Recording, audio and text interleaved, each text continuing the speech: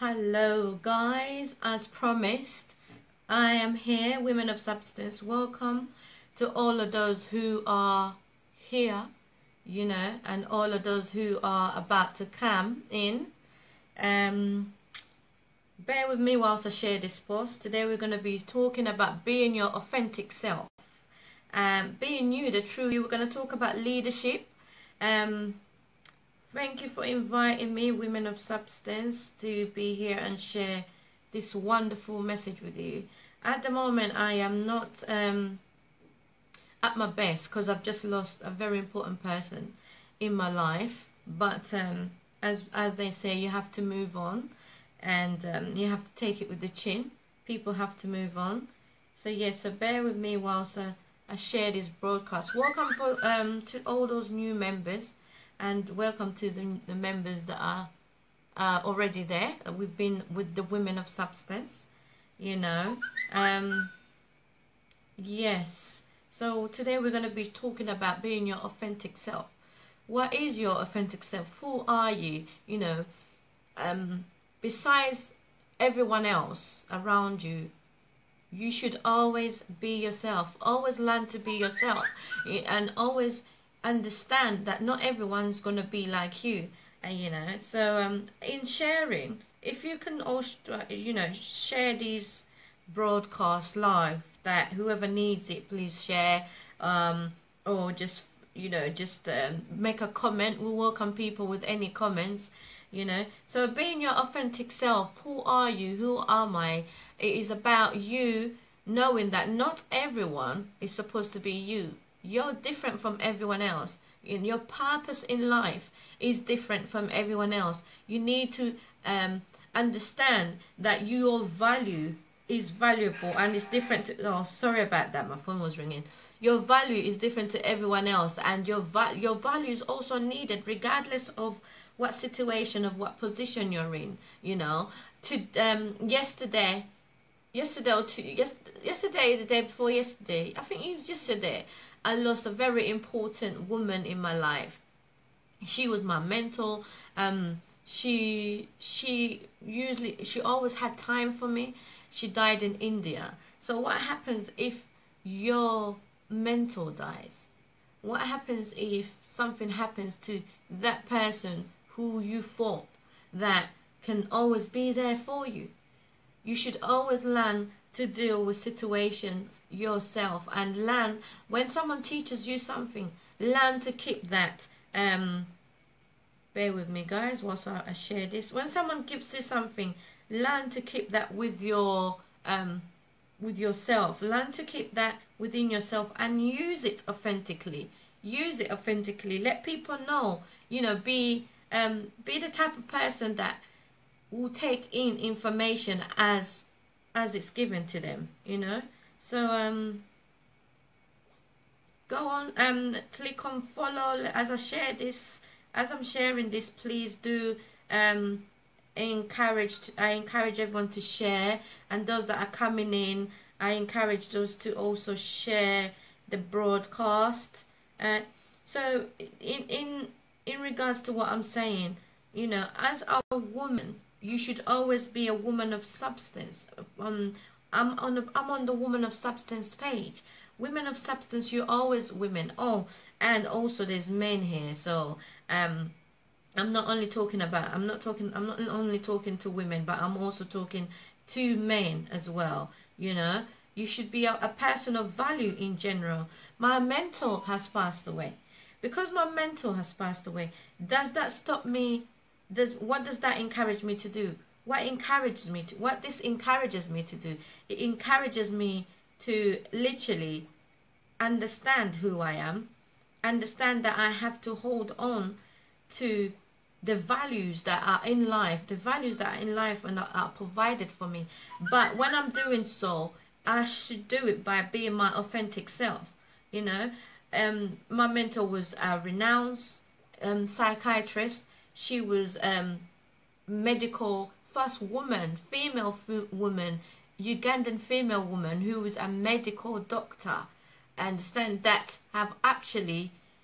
who is a medical doctor who has actually made a difference in the world, in the universe. She would always tell me, Caroline, you have to understand that not everyone has to like what you're doing, but what you need to do is to learn how to be your authentic self. You know, not everyone. Don't let people stop your purpose. You know, don't let people stop your purpose. Whatever that you need to be, however you need to start feeling, it all comes down to you as a person. You know, don't value your substance based on the likes you've got on Facebook, Twitter, on people feeding back information. Always value what you've got, the information that you're sharing, that it touches someone. Always know that you've always got to be your authentic self. You know, all these filters in Facebook, all these filters in Snapchat and all of that. You have to understand that there's always gonna be people out there that will not compliment you regardless of the filters that you put on yourself. You know, regardless of the conditions that around you. So guys, as I'm sitting here today, I would encourage you to pick up something of substance, pick up something that you can give back to the universe so that when you pass away, like people can actually value what you bring, so that when you pass away, there's something that you've left in the universe for you to actually for people to actually appreciate who you are. You know, this woman was a very powerful woman. And she literally had time for me. You know, Dr. Margaret had always had time for me. She always had time to encourage and engage with me, regardless of where she was, whether by email, Twitter, whether by WhatsApp. You know, she always communicated with me. So who are you going to pick up today and communicate and empower that person? What mentors? Where are you going to start sourcing your mentors? That mentors will value. Oh, sorry about that. I forgot to turn off my phone. People calling me. Who are you gonna pick up? You know, to mentor. I mentor a lot of people. Right about now in my life. But what is important is what you're instilling. Are you instilling what you are authentically, or are you instilling what you want people to see that what you are, which you're not? You know, Dr. Margaret has been so an asset to her culture, which she's from Uganda, just like myself. She's been an asset for her culture, her Ugandan culture, for her to just pass on. Right now, I would have been stuck. She left me so much valuable information for me to learn about how to, you know, go about, you know, just everyday life, go about situations that will hurt you or pain you, and her value has been shared in the universe. You know, so now I want to talk about leadership. What kind of leaders are we developing in today's world? What kind of leadership do we need in today's world? Do we want leaders of convictions, or do we want leaders that are just there to lead, to gain something out of it? No, in today's world, we need leaders of conviction. If you don't have leaders that have conviction, like Martin Luther King was, like Malcolm X was, these were leaders of substance, leaders that were actually going to go out there and fight for their country and their community. You know, Malcolm X was a pimp. Before he became what he was a pimp on the road, on the street. He used to sell women. He was selling girls, you know, his own sister. Malcolm X was someone who didn't really care about anything else. But what he did, he went back and he looked at the condition in his environment and made a decision that, you know what, today I must change what I'm thinking, my thought process. I must change my environment. He left his pimpish ways to actually start motivating and fighting for his community, his cause.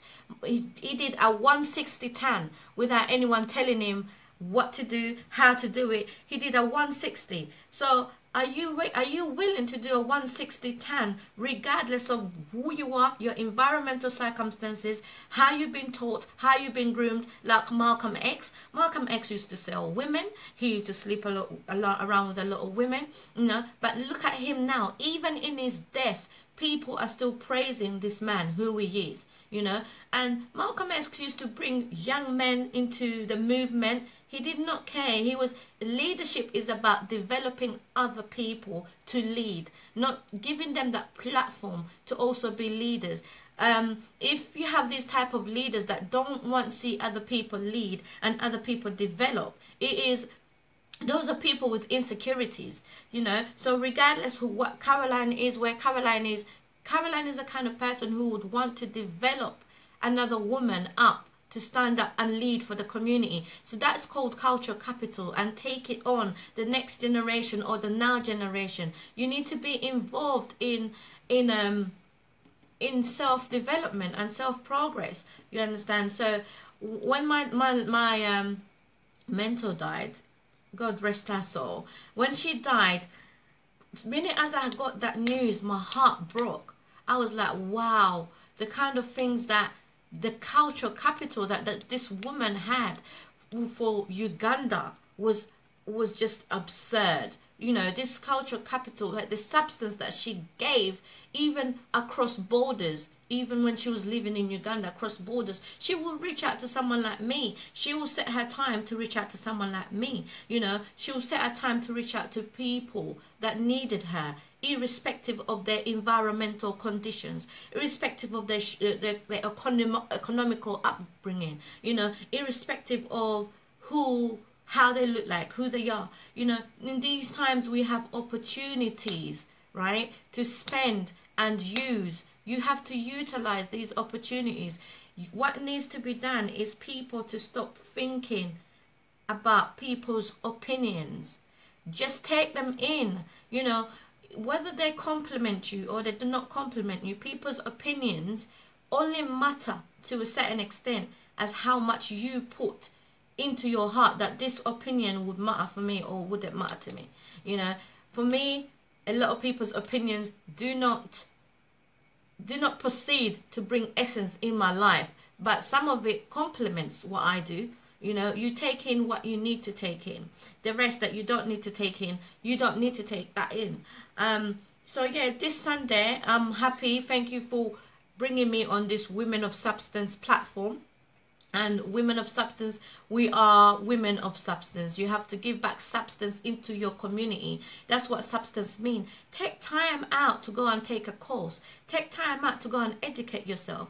Take time out to read. You don't have to go to school, institutional schools and buildings for you to actually self-develop yourself. Go and buy a course, you know. Go and attend a seminar.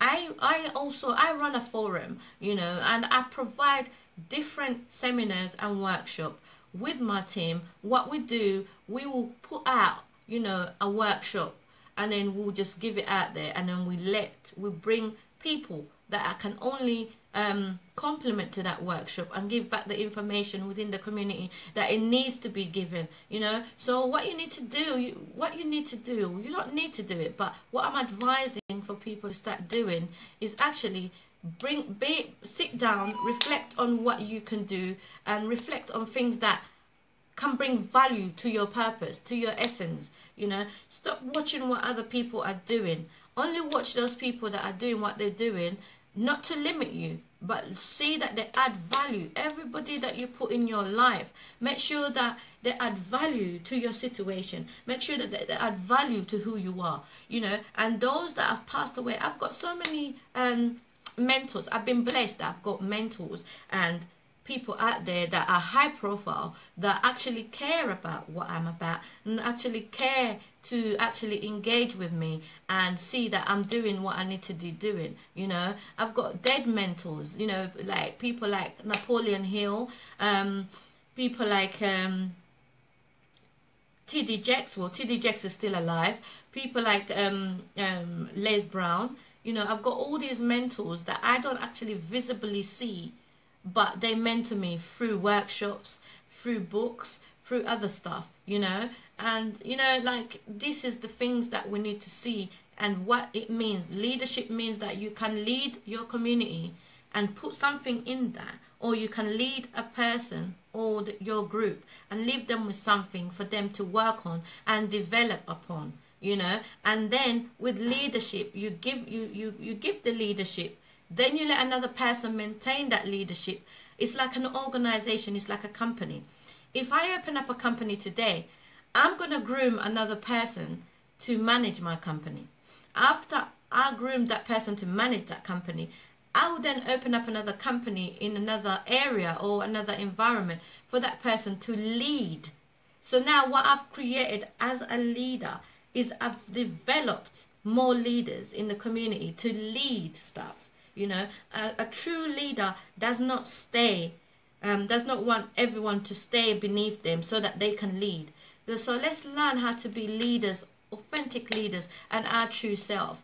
Thank you so much, women of substance, and I shall see you next week, Sunday, the same time. So keep on moving, keep on being positive, share the broadcast to those that need it. So I shall speak to you very soon. Thank you for listening. Bye.